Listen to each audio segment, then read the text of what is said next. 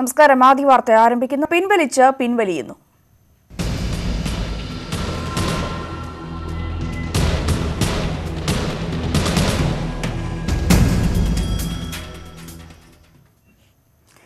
വിദ്യാർത്ഥികൾക്കെതിരെ UAPA ചുമത്തിയത് പരിശോധിക്കുമെന്ന മുഖ്യമന്ത്രി. Police കേസെടുത്താൽ മാത്രം UAPA വരില്ല എന്നും മുഖ്യമന്ത്രി വ്യക്തമാക്കി. ഇതിനിടെ UAPA കേസ് എടുത്ത സംഭവം പ്രതിപക്ഷം ഇന്ന് സഭയിൽ ഉന്നയിക്കും. മാവോയിസ്റ്റ് ബന്ധം ആരോപിച്ച് വിദ്യാർത്ഥികൾക്കെതിരെ എടുത്ത UAPA കേസുകൾ റദ്ദാക്കുമെന്ന സൂചനകൾക്കിടെയാണ് മുഖ്യമന്ത്രി നിലപാട് വ്യക്തമാക്കിയത്.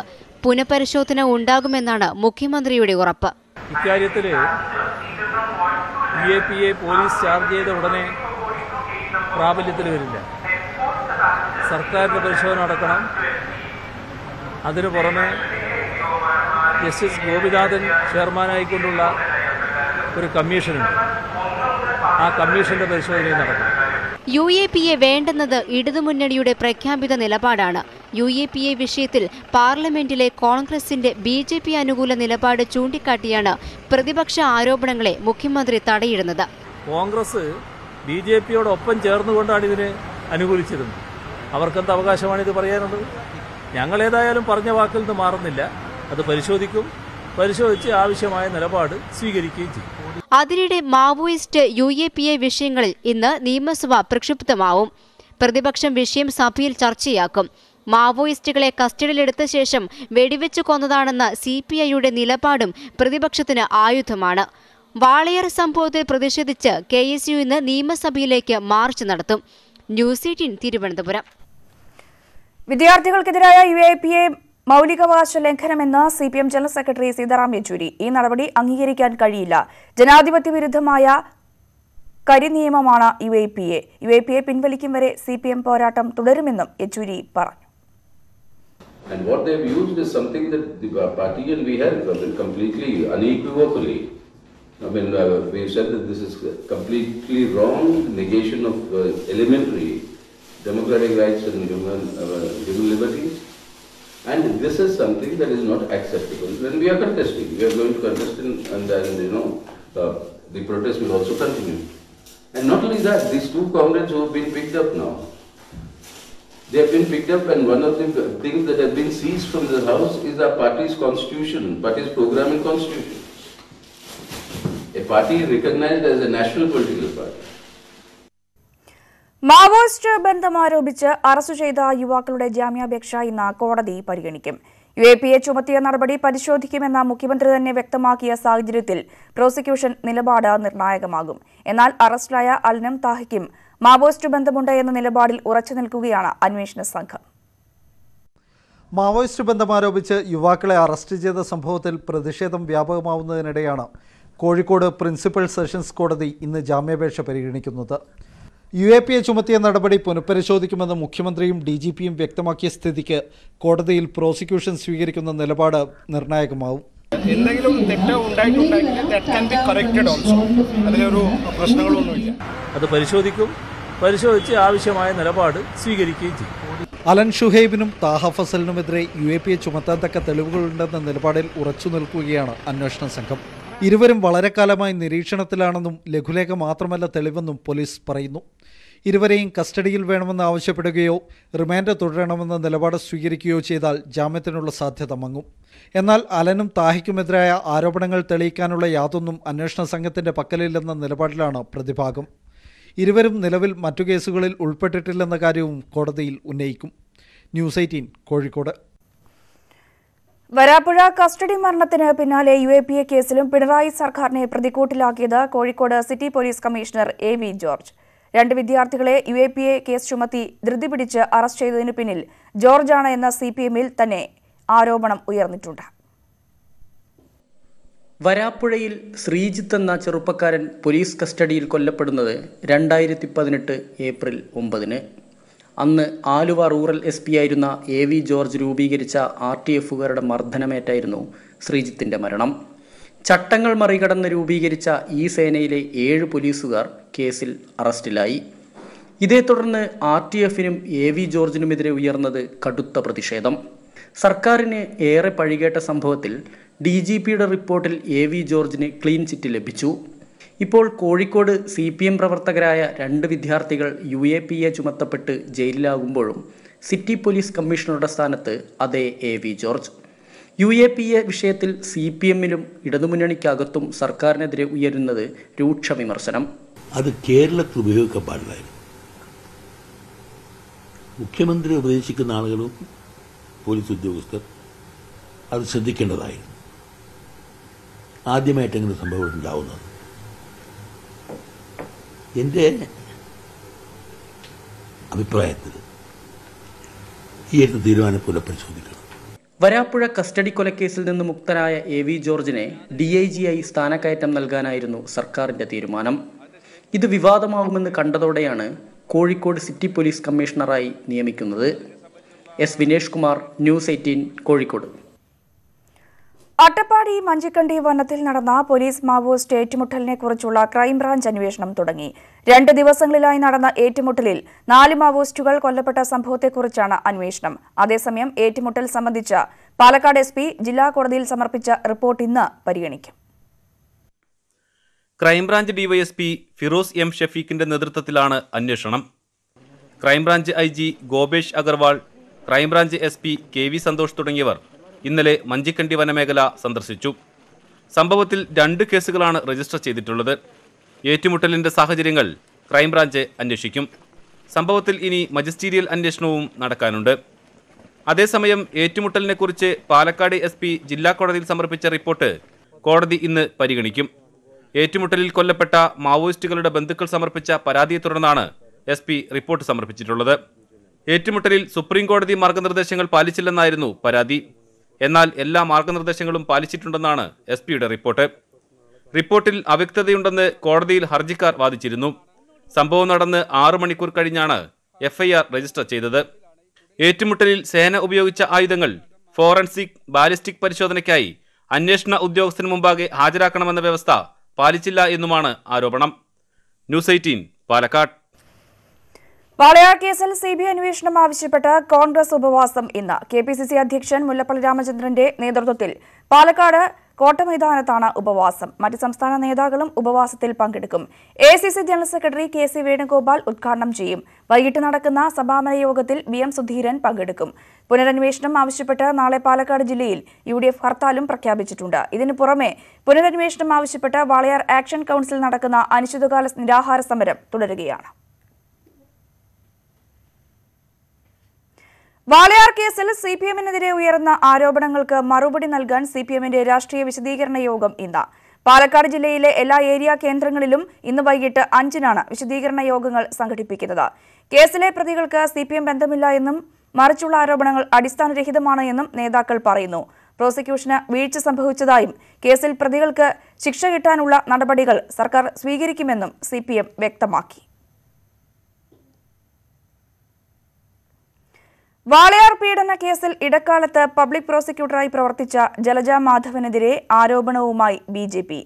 ജലജ മാധവൻ പബ്ലിക് പ്രോസിക്യൂട്ടറായി പ്രവർത്തിച്ചപ്പോൾ കേസ് അട്ടിമറിക്കാൻ ശ്രമിച്ചുവെന്നാണ് ആരോപണം. എന്നാൽ BJP ആരോപണം അടിസ്ഥാനരഹിതമാണ് എന്നും 3 മാസം മാത്രമാണ് വാളയാർ കേസിൽ പബ്ലിക് പ്രോസിക്യൂട്ടറായി പ്രവർത്തിച്ചത് എന്നും ഇടക്കാലത്ത് ഒരു വീഴ്ചയും വരുത്തിയിട്ടില്ല എന്നും ജലജ മാധവൻ പറഞ്ഞു. വാളയാർ കേസിൽ സ്പെഷ്യൽ പബ്ലിക് പ്രോസിക്യൂട്ടറായിരുന്ന ലതാ ജയരാജിന് പുറമെയാണ് ഇതേ കേസിൽ ഇടക്കാലത്ത് പബ്ലിക് പ്രോസിക്യൂട്ടറായി പ്രവർത്തിച്ച ജലജ മാധവനെതിരെ ഗുരുതര ആരോപണങ്ങളുമായി BJP രംഗത്തെത്തുന്നത്. 3 മാസമാണ് ജലജ മാധവൻ പ്രോസിക്യൂട്ടറായി പ്രവർത്തിച്ചത്. ഈ കാലയളവിലാണ് പ്രധാന സാക്ഷികളുടെ വിസ്താരം നടന്നതെന്നും എന്നാൽ വിസ്താരവേളയിൽ കാര്യമായ ഇടപെടൽ നടത്താതെ ഇവർ കേസ് അട്ടിമറിച്ചുവെന്നും BJP ആരോപിച്ചു. 3 മാസ കാലത്താണ് ജലജ മാധവനെ പബ്ലിക് പ്രോസിക്യൂട്ടറായിട്ട് നിയമിക്കുന്നത്. ഈ സമയത്താണ് വളരെ നിർണായകമായിട്ടുള്ള സാക്ഷികളുടെ വിസ്താരം നടന്നിട്ടുള്ളത്. സാക്ഷി വിസ്താര സമയത്ത് തങ്ങൾക്ക് അനുകൂലമായിട്ട് നിൽക്കുന്ന ശ്രീമതി ജലജ മാധവനെ നിയമിച്ചുകൊണ്ട് ഈ കേസ് അട്ടിമറിക്കാനുള്ള വളരെ ബോധപൂർവമായിട്ടുള്ള ആസൂത്രിതമായിട്ടുള്ള ശ്രമം ആഭ്യന്തര വകുപ്പിൻ്റെ ഭാഗത്തുനിന്ന് ഉണ്ടായിട്ടുണ്ട് എന്നുള്ളതാണ് ഈ നിയമനം വ്യക്തമാക്കുന്നത്. എന്നാൽ ആരോപണങ്ങൾ അടിസ്ഥാനരഹിതമാണെന്ന് ജലജ മാധവൻ പ്രതികരിച്ചു. 2019 മാർച്ച് മുതൽ മെയ് വരെയാണ് പ്രോസിക്യൂട്ടറായി പ്രവർത്തിച്ചതെന്നും ഇക്കാലത്ത് പ്രധാന സാക്ഷികളുടെ വിസ്താരം നടന്നിട്ടില്ലെന്നും ഇവർ പറഞ്ഞു. പ്രധാന സാക്ഷികളൊന്നും ഞാനല്ല വിസ്തരിച്ചത്. 2017 കേസാണിത്. 2019 മാർച്ച് 8 ഞാൻ വരുന്നത്. അപ്പോഴേക്കും തന്നെ 3 കേസ് മാത്രമാണ് ഞാനിതിൽ കണ്ടിട്ട് പോലുള്ളൂ. ബാക്കി 3 കേസുകൾ ഞാൻ കണ്ടിട്ടേ ഇല്ല. ഈ കണ്ടിട്ടുള്ള 3 കേസുകളിൽ പ്രധാന സാക്ഷികളെയൊക്കെ നേരത്തെ വിസ്തരിച്ച് കഴിഞ്ഞിരിക്കുന്നു. അതിൻ്റെ ഹിയറിംഗ് നടക്കണം. അതിൻ്റെ ആദ്യവും ഞാനില്ല, അവസാനവും ഞാനില്ല, നടുവിലൊരു കഷ്ണം പോലും ഇല്ല. അവസാന ഭാഗത്ത് ഒരു അല്പം 4-5 സാക്ഷികളെ മാത്രമേ ഞാൻ വിസ്തരിക്കുന്നുള്ളൂ. തനിക്കെതിരെയുള്ള ആരോപണങ്ങൾക്ക് പിന്നിൽ രാഷ്ട്രീയ ലക്ഷ്യമുണ്ടെന്നും ജലജ മാധവൻ പറഞ്ഞു. ന്യൂസ് 18 പാലക്കാട്. KSRTCയിൽ ഒരു വിഭാഗം ജീവനക്കാർ പണിമുടക്കുന്നു. KSRTC INTUC യൂണിയനും ഡ്രൈവേഴ്സ് യൂണിയനുമാണ് സമരം നടത്തുന്നത്. കൃത്യമായി ശമ്പളം നൽകുക, ശമ്പള പരിഷ്കരണം നടപ്പാക്കുക തുടങ്ങിയ ആവശ്യങ്ങൾ ഉന്നയിച്ചാണ് പണിമുടക്ക്. CITU, AITUC, BMS സംഘടനകൾ സമരത്തിൽ പങ്കെടുക്കുന്നില്ല. ഡ്യൂട്ടിക്കെത്തുന്ന ജീവനക്കാരെ ഉപയോഗിച്ച് സർവീസ് നടത്തണമെന്ന് മാനേജ്മെന്റ് ഡിപ്പോ ചുമതലക്കാർക്ക് നിർദ്ദേശം നൽകിയിട്ടുണ്ട്. ഹയർ സെക്കൻഡറി ഡയറക്ടറേറ്റിൽ ചട്ടങ്ങൾ ലംഘിച്ച് നിയമിച്ച താൽക്കാലിക ജീവനക്കാരെ സ്ഥിരപ്പെടുത്താൻ നീക്കം. 6 മാസം വരെ മാത്രം ഹയർ സെക്കൻഡറി ഡയറക്ടറേറ്റിൽ താൽക്കാലികാടിസ്ഥാനത്തിൽ ജോലി ചെയ്യാവൂവെന്നിരിക്കെ 10 വർഷത്തിൽ അധികമായി ജീവനക്കാർ ഇവിടെ തുടരുകയാണ്. എംപ്ലോയ്മെന്റ് എക്സ്ചേഞ്ച് വഴി നിരവധി പേർ ജോലിക്കായി കാത്തിരിക്കുമ്പോഴാണ് ചട്ടവിരുദ്ധമായി ജോലിയിൽ തുടരുന്നവരെ സ്ഥിരപ്പെടുത്താനുള്ള ശ്രമം. ഹയർ സെക്കൻഡറി ഡയറക്ടറേറ്റിലെ താൽക്കാലിക നിയമനങ്ങൾ എംപ്ലോയ്മെന്റ് എക്സ്ചേഞ്ച് വഴിയാണ് നടത്തേണ്ടത്. എന്നാൽ ചട്ടങ്ങളെല്ലാം ലംഘിച്ചാണ് ഇവിടെ നിയമനങ്ങളേറെയും. Higher secondary ഡയറക്ടറേറ്റിലെ data entry operator തസ്തികയിൽ വർഷങ്ങളായി ജോലിയിൽ തുടരുന്നത് 36 പേർ. ഇതിൽ 8 പേർ ചട്ടവിരുദ്ധമായാണ് നിയമനം നേടിയത്. താൽക്കാലികാടിസ്ഥാനത്തുള്ള നിയമന കാലാവധി 6 മാസത്തിൽ കൂടരുതെന്നാണ് വ്യവസ്ഥ. എന്നാൽ 10 വർഷത്തിലധികമായി ജോലിയിൽ തുടരുകയാണ് പലരും. ഹയർ സെക്കൻഡറി ഡയറക്ടറേറ്റിലെ താൽക്കാലിക ഒഴിവുകൾ ജില്ലാ എംപ്ലോയ്മെന്റ് ഓഫീസിൽ അറിയിക്കണം. കഴിഞ്ഞ 3 വർഷങ്ങളായി ആവർത്തിച്ച് ആവശ്യപ്പെട്ടിട്ടും ഒഴിവുകൾ റിപ്പോർട്ട് ചെയ്തിട്ടില്ല. കമ്പ്യൂട്ടർ പ്രോഗ്രാമർ, 2 ഡാറ്റ എൻട്രി ഓപ്പറേറ്റർമാർ, ഓഫീസ് അസിസ്റ്റന്റ്, ഡ്രൈവർ തസ്തികകളിലേക്ക് സ്ഥിര നിയമനം നൽകിയത് വിവാദമായിരുന്നു. 12 വർഷത്തിലധികം സർവീസിലുള്ളതിനാലാണ് സ്ഥിര നിയമനം നൽകിയതെന്നായിരുന്നു വിശദീകരണം. ഇതിന് പിന്നാലെയാണ് ഡ്രൈവർ തസ്തികയിലേക്ക് ചട്ടങ്ങൾ ലംഘിച്ച് വീണ്ടും സ്ഥിര നിയമനത്തിലുള്ള നീക്കം. നിയമനം സംബന്ധിച്ച ഫയൽ ഹയർ സെക്കൻഡറി ഡയറക്ടർ പൊതുവിദ്യാഭ്യാസ വകുപ്പിന് കൈമാറി. ഏതെങ്കിലും ഒരു വകുപ്പിലെ മാത്രം അവസ്ഥയല്ലിത്. താൽക്കാലിക നിയമനത്തിന്റെ മറവിൽ വ്യാപകമായി പല വകുപ്പുകളിലും ഇഷ്ടക്കാരെ തിരികെ കയറ്റുന്നുവെന്നാണ് ആരോപണം. PSC പരീക്ഷ എഴുതി 100 കണക്കിന് പേർ ജോലിക്കായി കാത്തിരിക്കുമ്പോഴാണ് ഇതെന്നുകൂടി ഓർക്കണം. സിജോ വിജോൺ, ന്യൂസ് 18 തിരുവനന്തപുരം. അനിൽ രാധാകൃഷ്ണ മേനോനും ബിനീഷ് ബാസിനും തമ്മിലുണ്ടായ പ്രശ്നങ്ങൾ പരിഹരിക്കാൻ ഫെഫ്കയുടെ നേതൃത്വത്തിൽ ഇന്ന് ചർച്ച. പ്രശ്നങ്ങൾ ഇന്ന് നടക്കുന്ന ചർച്ചയിൽ പരിഹരിക്കപ്പെടുമെന്ന് ബിനീഷ് ബാസിൻ പറഞ്ഞു. ഇനി അനിൽ രാധാകൃഷ്ണ മേനോന്റെ ചിത്രങ്ങളിൽ അഭിനയിക്കില്ല എന്നും ബിനീഷ് വ്യക്തമാക്കി. പാലക്കാട് മെഡിക്കൽ കോളേജിലുണ്ടായ വിഷയങ്ങൾ ചർച്ച ചെയ്യുന്നതിനും ബിനീഷ് ബാസിനും അനിൽ രാധാകൃഷ്ണ മേനോനും തമ്മിലെ പ്രശ്നങ്ങൾ പരിഹരിക്കുന്നതിനുമാണ് ഫെഫ്കയുടെ നേതൃത്വത്തിൽ സമവായ ചർച്ച നടത്തുന്നത്. തന്റെ ഭാഗത്തു നിന്നും തെറ്റുകളൊന്നും ഉണ്ടായിട്ടില്ലെന്നാണ് അനിൽ രാധാകൃഷ്ണ മേനോൻ ഫെഫ്കയ്ക്ക് നൽകിയ വിശദീകരണത്തിൽ പറയുന്നത്. ഇനി അനിൽ രാധാകൃഷ്ണ മേനോന്റെ ചിത്രങ്ങളിൽ അഭിനയിക്കില്ലെന്ന് ബിനീഷ് ബാസ്റ്റിൻ പറഞ്ഞു. അനിൽ രാധാകൃഷ്ണ മേനോൻ മാപ്പ് പറയേണ്ടത് പൊതുസമൂഹത്തോടാണെന്നും ബിനീഷ് വ്യക്തമാക്കി. അല്ല, ഏതായാലും അനിൽ രാധാകൃഷ്ണൻ സാറിന്റെ പടത്തിൽ അഭിനയിക്കാൻ ഒരു താല്പര്യമില്ലെങ്കിൽ, കാരണം അദ്ദേഹം 4ഓളം പടങ്ങൾ എടുത്തപ്പോഴൊന്നും ഓർക്കാത്ത സംഭവമാണ് ഇപ്പോൾ ബിനീഷ് ബാസ്റ്റിൻ്റെ ഒരു വേഷം. ജനങ്ങളാണ് എൻ്റെ കൂടെ നിന്ന് ജനങ്ങളുടെ അടുത്ത് കാണിക്കുന്ന ഏറ്റവും വലിയ തെറ്റിദ്ധരായിരിക്കും. ജനങ്ങളാണ് തീരുമാനിക്കേണ്ടത്. ഒരിക്കലും ജനങ്ങൾക്കെതിരെ ഈ ഒരു കാര്യത്തിൽ ഞാൻ ഒരു നെഗറ്റീവായിട്ട് തീരുമാനം എടുക്കൂല. ഫെഫ്കയുമായുള്ള ചർച്ചയ്ക്ക് ശേഷം ബോബൻ സാമുവൽ സംവിധാനം ചെയ്യുന്ന ചിത്രത്തിൽ അഭിനയിക്കുന്നതിനായി ബിനീഷ് ബാസ്റ്റിൻ ദുബായിലേക്ക് പുറപ്പെടും. ന്യൂസ് 18 കൊച്ചി. മഹാരാഷ്ട്രയിൽ BJP ശിവസേന തർക്കം ശക്തമായിരിക്കെ ശരത് പവാർ ഇന്ന് സോണിയാഗാന്ധിയുമായി കൂടിക്കാഴ്ച നടത്തും. ശിവസേനയ്ക്ക് പിന്തുണ നൽകണോ എന്ന കൂടിക്കാഴ്ചയിൽ തീരുമാനമായേക്കും. അതേസമയം ശിവസേനയെ അനുനയിപ്പിക്കാനുള്ള BJPയുടെ ശ്രമവും തുടരുകയാണ്. തിരഞ്ഞെടുപ്പ് ഫലം വന്ന് 10 ദിവസം പിന്നിട്ടിട്ടും മഹാരാഷ്ട്രയിൽ സർക്കാർ രൂപീകരിക്കാൻ BJP ശിവസേന സഖ്യത്തിനായിട്ടില്ല. 288 അംഗ നിയമസഭയിൽ 161 സീറ്റുകളുടെ വ്യക്തമായ ഭൂരിപക്ഷം സഖ്യത്തിനുണ്ടായിട്ടും അധികാരം വീതം വയ്ക്കുന്നതിനെ ചൊല്ലിയുള്ള തർക്കം തുടരുകയാണ്. ഈ സാഹചര്യത്തിലാണ് NCP അധ്യക്ഷൻ ശരത് പവാർ കോൺഗ്രസ് അധ്യക്ഷ സോണിയാഗാന്ധിയുമായി ഡൽഹിയിൽ ഇന്ന് കൂടിക്കാഴ്ച നടത്തുന്നത്. ശിവസേനയോടുള്ള ഇരു പാർട്ടികളുടെയും നിലപാടിൽ മാറ്റമുണ്ടാകുമോ എന്ന് കൂടിക്കാഴ്ചയ്ക്ക് ശേഷം അറിയാം. സർക്കാർ രൂപീകരിക്കാൻ ശിവസേനയെ പിന്തുണയ്ക്കണമെന്ന് അഭ്യർത്ഥിച്ച് കോൺഗ്രസ് എംപിയും ന്യൂനപക്ഷ വിഭാഗം നേതാവുമായ ഹുസൈൻ ദൽവായ് പാർട്ടി അധ്യക്ഷ സോണിയാഗാന്ധിക്ക് കത്തെഴുതിയിരുന്നു. BJP ശിവസേന സഖ്യത്തിന് ഭൂരിപക്ഷം തെളിയിക്കാനായില്ലെങ്കിൽ മാത്രം സർക്കാർ രൂപീകരണ നീക്കം നടത്തും എന്നാണ് NCPയുടെ മുൻ നിലപാട്. അതേസമയം ശിവസേനയെ അനുനയിപ്പിക്കാനുള്ള BJPയുടെ ശ്രമവും തുടരുകയാണ്. ദേശീയ നേതാക്കൾ ശിവസേന നേതാക്കളുമായി ബന്ധപ്പെടുന്നുണ്ടെന്നാണ് വിവരം.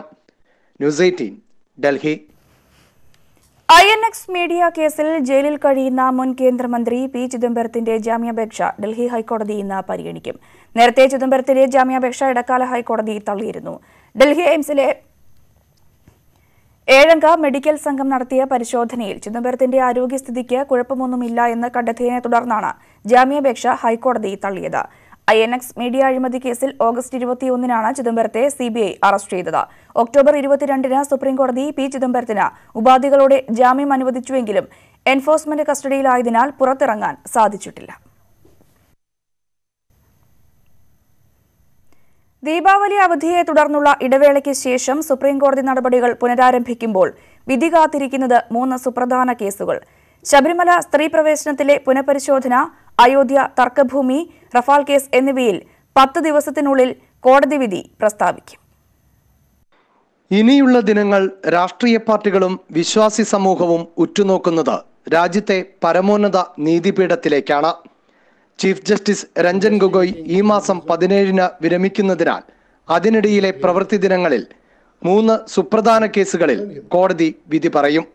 കേരളത്തിൽ വലിയ പ്രതിഷേധങ്ങൾക്ക് വഴിയൊരുക്കിയ ശബരിമല കേസാണ് അതിൽ ഒന്ന്.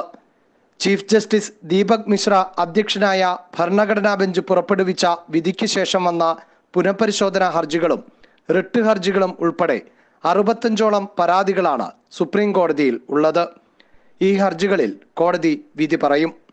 അയോധ്യ തർക്കഭൂമി കേസിലെ അന്തിമ വിധിയാണ് രണ്ടാമത്തേത്. അയോധ്യയിലെ തർക്കഭൂമി സുന്നി വഖഫ് ബോർഡിനും നിർമോഹി അഖാഡയ്ക്കും രാംലല്ലയ്ക്കുമായി വിഭജിച്ചു നൽകിയ അലഹബാദ് ഹൈക്കോടതി വിധിക്കെതിരെയുള്ള അപ്പീലുകളിലാണ് സുപ്രീം കോടതി വിധി പറയുക. റഫാൽ ഇടപാടിൽ കേന്ദ്ര സർക്കാരിന് ക്ലീൻ ചിറ്റ് നൽകിയ സുപ്രീം കോടതി വിധിയെ ചോദ്യം ചെയ്തുകൊണ്ടുള്ള ഹർജികളാണ് മൂന്നാമത്തേത്. ലോക്സഭാ തെരഞ്ഞെടുപ്പിലടക്കം പ്രചാരണ ആയുധമായ റഫാൽ ഇടപാടിലെ പുനഃപരിശോധന ഹർജികളിലും ഈ മാസം 17-ന് മുമ്പ് വിധി പ്രസ്താവിക്കും. KP Abhilash, News18 Delhi. ഡൽഹിയിൽ വായു മലിനീകരണം നിയന്ത്രിക്കാൻ സ്വീകരിച്ച നടപടികൾ വിശദീകരിക്കുന്ന റിപ്പോർട്ട് മലിനീകരണ നിയന്ത്രണ അതോറിറ്റി ഇന്ന് സുപ്രീം കോടതിക്ക് കൈമാറും. മലിനീകരണ തോത് കുറയ്ക്കാൻ ഒറ്റ ഇരട്ട നമ്പർ വാഹന നിയന്ത്രണം ഇന്നു മുതൽ തുടങ്ങി. 300 പ്രത്യേക ദൌത്യ സംഘങ്ങളെ ഡൽഹിയിൽ നിയോഗിക്കാൻ ഇന്നലെ കേന്ദ്ര സർക്കാർ വിളിച്ചു ചേർത്ത യോഗത്തിൽ തീരുമാനിച്ചു. ഹരിയാന, പഞ്ചാബ് സംസ്ഥാനങ്ങളിലെ ക്യാബിനറ്റ് സെക്രട്ടറിമാരും യോഗത്തിൽ പങ്കെടുത്തു. ഡൽഹിയിൽ ആരോഗ്യ അടിയന്തരാവസ്ഥ തുടരുകയാണ്. ഡൽഹിയിൽ കടുത്ത ആശങ്ക വിതച്ച് വായു മലിനീകരണ തോത് ഉയരുകയാണ്. പുകമഞ്ഞ് റോഡ്, റെയിൽ, വ്യോമഗതാഗതത്തെ ബാധിച്ചു. ഡൽഹി വിമാനത്താവളത്തിൽ നിന്നുള്ള നിരവധി വിമാനങ്ങൾ വഴിതിരിച്ചുവിട്ടു. മെട്രോ ട്രെയിനുകൾ വേഗത കുറച്ചാണ് സർവീസ് നടത്തുന്നത്. മലിനീകരണം നിയന്ത്രിക്കാൻ ഒറ്റ ഇരട്ട നമ്പർ വാഹന നിയന്ത്രണം നിലവിൽ വന്നു. നിയമം ലംഘിക്കുന്നവർക്കെതിരെ കനത്ത പിഴ ചുമത്തുമെന്ന് അധികൃതർ അറിയിച്ചിട്ടുണ്ട്. വായു മലിനീകരണം നിയന്ത്രിക്കാൻ സ്വീകരിച്ച നടപടികൾ വിശദീകരിക്കുന്ന റിപ്പോർട്ട് മലിനീകരണ നിയന്ത്രണ അതോറിറ്റി ഇന്ന് സുപ്രീം കോടതിക്ക് കൈമാറും. അയൽ സംസ്ഥാനങ്ങളിൽ വിളവെടുപ്പിന് ശേഷം വയലുകൾക്ക് തീയിടുന്നതിനെതിരെയുള്ള ഹർജിയും കോടതി പരിഗണിക്കും. ഡൽഹി മുഖ്യമന്ത്രി അരവിന്ദ് കെജ്രിവാൾ ഇന്നലെ അടിയന്തര യോഗം വിളിച്ചു ചേർത്ത് സ്ഥിതിഗതികൾ വിലയിരുത്തി. മലിനീകരണം നിയന്ത്രിക്കാൻ കേന്ദ്ര സർക്കാർ സ്വീകരിക്കുന്ന നടപടികൾക്ക് പൂർണ്ണ പിന്തുണ നൽകുമെന്നും കെജ്രിവാൾ വ്യക്തമാക്കി. News18 ഡൽഹി. പെരിയ ഇരട്ടക്കൊലക്കേസ് CBI അന്വേഷണത്തിന് ഉത്തരവിട്ട ഹൈക്കോടതി സിംഗിൾ ബെഞ്ച് വിധിക്കെതിരായി സംസ്ഥാന സർക്കാർ നൽകിയ അപ്പീൽ ഹൈക്കോടതി ഇന്ന് പരിഗണിക്കും.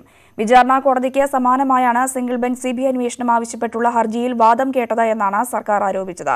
ഇതേ തുടർന്നാണ് ഇക്കാര്യത്തിൽ വിശദമായി വാദം കേൾക്കാൻ കോടതി തീരുമാനിച്ചത്. കേസിലെ തെളിവുകളിലും തൊണ്ടിയിലും അടക്കം നിരവധി പൊരുത്തക്കേടുകളുണ്ടെന്നും ഡിവിഷൻ ബെഞ്ച് അപ്പീൽ പരിഗണിക്കുന്നതിനിടെ വാക്കാൽ പരാമർശിച്ചിരുന്നു. പാലാരിവട്ടം പാലം അഴിമതി കേസിൽ TO സൂരജ് അടക്കമുള്ളവരുടെ ജാമ്യ ഹർജി ഇന്ന് ഹൈക്കോടതി പരിഗണിക്കും. നേരത്തെ ഹർജിയിൽ വിശദമായി വാദം കേട്ടതിനാൽ ഇന്ന് വിധി പറഞ്ഞേക്കും. ഒന്നാം പ്രതി കരാർ company MD Sumit Goyal, Kerala roads and bridges corporation assistant general manager MT Thankachan എന്നിവർ അടക്കമുള്ളവരാണ് റിമാൻഡിൽ കഴിയുന്നത്. മൂന്നാം പ്രതി ബെന്നി പോളിന് കോടതി നേരത്തെ ജാമ്യം അനുവദിച്ചിരുന്നു.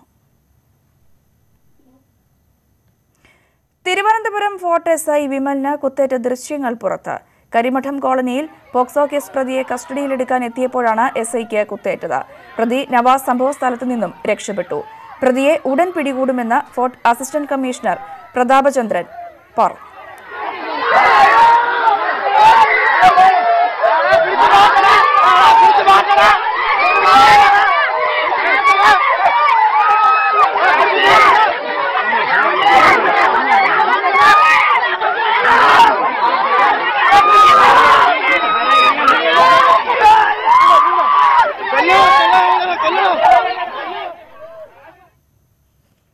ആൽഫൈൻ വധക്കേസിൽ ജോളിയുടെ കസ്റ്റഡി കാലാവധി ഇന്ന് അവസാനിക്കും. അന്വേഷണ സംഘം തുടർ കസ്റ്റഡി ആവശ്യപ്പെടില്ല. കോടതിയിൽ ഹാജരാക്കുന്ന ജോളിയെ ജയിലിലേക്ക് അയക്കും. അതേസമയം മഞ്ചാടിയിൽ മാത്യു വധക്കേസിൽ ജോളിയുടെ അറസ്റ്റ് ഇന്ന് രേഖപ്പെടുത്താൻ സാധ്യതയുണ്ട്. അതിനുള്ള അനുമതി 2 ദിവസത്തിന് മുമ്പ് അന്വേഷണ സംഘത്തിന് കോടതി നൽകിയിരുന്നു. മാത്യു വധക്കേസിൽ ജോളിയെ കസ്റ്റഡിയിൽ ആവശ്യപ്പെട്ട് നാളെ പോലീസ് കോടതിയിൽ അപേക്ഷ സമർപ്പിക്കാനാണ് സാധ്യത. കാസർഗോഡ് DCC നേതൃത്വം മാറണമെന്നാവശ്യപ്പെട്ട് AI ഗ്രൂപ്പുകൾ രംഗത്ത്. ഇരുവിഭാഗത്തിലും ഉൾപ്പെട്ട നേതാക്കന്മാർ ആവശ്യമുന്നയിച്ച് പാർട്ടി കേന്ദ്ര സംസ്ഥാന നേതൃത്വങ്ങൾക്ക് കത്തയച്ചു. DCC president Hakeem കുന്നിലിനെതിരെയാണ് ഇരുവിഭാഗത്തിന്റെയും പടയൊരുക്കം. ലോക്സഭാ തെരഞ്ഞെടുപ്പിന്റെ സ്ഥാനാർത്ഥിത്വം സംബന്ധിച്ച തർക്കത്തിനൊടുവിൽ പ്രസിഡന്റിനെ മാറ്റുന്നതടക്കമുള്ള കാര്യങ്ങളിൽ KPCC നൽകിയ വാഗ്ദാനം നടപ്പാക്കണമെന്നാണ് ജില്ലാ നേതാക്കളുടെ ആവശ്യം. 26 അംഗ DCCയിൽ 22 പേരും ഈ ആവശ്യത്തെ പിന്തുണയ്ക്കുന്നുണ്ട്. ഇവർക്ക് പുറമെ 11 ബ്ലോക്ക് പ്രസിഡന്റുമാരും ജില്ലയിൽ നിന്നുള്ള 10 KPCC അംഗങ്ങളും സമാനമായ നിലപാടാണ് മുന്നോട്ട് വയ്ക്കുന്നത്. ഈ ആവശ്യമുന്നയിച്ച് DCC അംഗങ്ങളും ബ്ലോക്ക് കോൺഗ്രസ് പ്രസിഡന്റുമാരും ഒപ്പിട്ട നിവേദനം AICCക്കും KPCCക്കും നൽകിയിട്ടുണ്ട്. DCC പ്രസിഡന്റിനോടുള്ള എതിർപ്പിനെ തുടർന്ന് 3 മാസത്തോളമായി പാർട്ടിയുടെ ജില്ലാ നേതൃയോഗം പോലും കൃത്യമായി ചേരാൻ സാധിക്കുന്നില്ല. ഇന്നലെ പ്രസിഡന്റ് യോഗം വിളിച്ചെങ്കിലും 4 പേർ മാത്രമാണ് പങ്കെടുത്തത്. രാജ്മോഹൻ ഉണ്ണിത്താൻ MPയും യോഗത്തിനെത്തി. A ഗ്രൂപ്പിനെ അവകാശപ്പെട്ട പ്രസിഡന്റ് സ്ഥാനത്തേക്ക് നോട്ടമിട്ട് പലരും ഇതിനകം രംഗത്തെത്തിയിട്ടുണ്ട്. News 18 കാസർഗോഡ്. യാക്കോബായ സഭാ പ്രതിനിധികൾ ഇന്ന് ഗവർണറെ കാണും. കോടതി വിധിയെ തുടർന്ന് ഓർത്തഡോക്സ് വിഭാഗത്തിന്റെ നിയന്ത്രണത്തിലെത്തിയ പള്ളികളിൽ ശവസംസ്കാരത്തിന് അനുമതി ലഭ്യമാക്കാൻ ഇടപെടണമെന്നാവശ്യപ്പെട്ടാണ് ഗവർണറെ കാണുക. മനുഷ്യാവകാശ കമ്മീഷന്റെ നിർദ്ദേശങ്ങൾ നടപ്പാക്കുന്നില്ല എന്നും ഇക്കാര്യത്തിൽ ഇടപെട്ട് സർക്കാരിന് നിർദ്ദേശം നൽകണമെന്നുമാണ് യാക്കോബായ സഭയുടെ ആവശ്യം. കൊച്ചിയിലെ ഹോട്ടലുകളിൽ ഇത് കേക്ക് മിക്സിംഗ് കാലമാണ്. ക്രിസ്മസ് പുതുവത്സര ആഘോഷങ്ങൾക്കായാണ് കേക്കുകൾ ഒരുക്കുന്നത്. മഡിലെ മെറിഡിയൻ ഹോട്ടലിൽ നടന്ന കേക്ക് മിക്സിംഗിനായി ക്ഷണിക്കപ്പെട്ട അതിഥികൾ പങ്കെടുത്തു.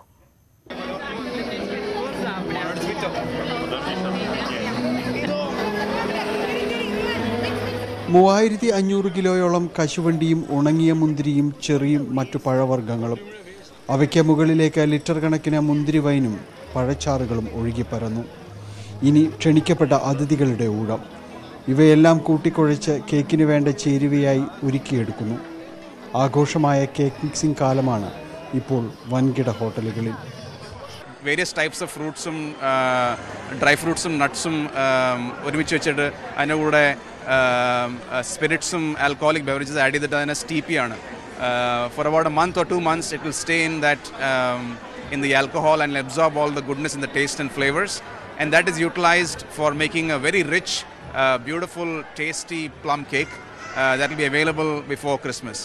2 മാസത്തോളം അടച്ചു സൂക്ഷിക്കുന്ന ഈ ചേരുവകൾ ഉപയോഗിച്ച് തയ്യാറാക്കുന്ന കേക്കുകൾ ക്രിസ്തുമസ് പുതുവത്സര വേളയിൽ വിൽപ്പനയ്ക്ക് തയ്യാറാക്കും. News 18 കൊച്ചി. തമിഴ്നാട്ടിൽ കുഴൽക്കിണറിൽ വീണ് മരിച്ച 2.5 വയസ്സുകാരന്റെ നൊമ്പരം മറക്കാതെ സംസ്ഥാന സ്കൂൾ ശാസ്ത്രമേളയിൽ വിദ്യാർത്ഥികൾ. കുഴൽക്കിണറിൽ വീണവരെ രക്ഷിക്കാൻ ഉതകുന്ന റോബോട്ടുമായി എത്തിയ സംഘം മേളയിൽ വേറിട്ട് നിന്നു. എറണാകുളം ജില്ലയിലെ സൗത്ത് വാഴക്കുളം സ്കൂളിലെ ഈ വർക്കിംഗ് മോഡലിനാണ് സയൻസ് എക്സിബിഷനിൽ ഹൈസ്കൂൾ വിഭാഗത്തിൽ 1ാം സ്ഥാനം. ഈ റിപ്പോർട്ടോടുകൂടി ഈ ബുള്ളറ്റിൻ പൂർണ്ണമാവുകയാണ്. നമസ്കാരം.